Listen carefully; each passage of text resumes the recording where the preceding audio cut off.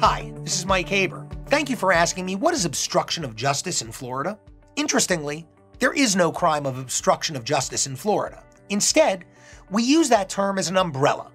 It refers to a group of crimes which all fall under a common category of offenses that are usually known as obstruction of justice. I'll give you a list of the most commonly charged obstruction of justice crimes, and for you OCD types, I'm going to do them in alphabetical order. We'll start with accessory after the fact.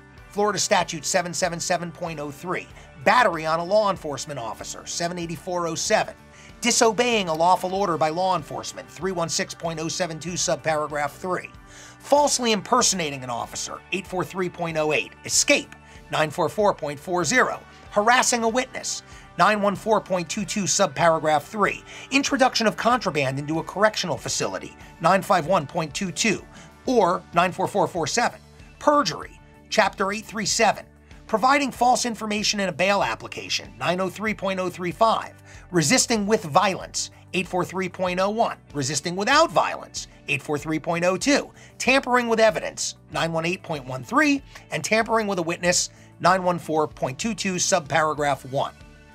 Thank you for your question. I appreciate your having asked it, and I invite you to ask me more. Please remember, at Michael A. Haber, it's all about reasonable doubt. And if you like this video, please subscribe. We'll put more out soon.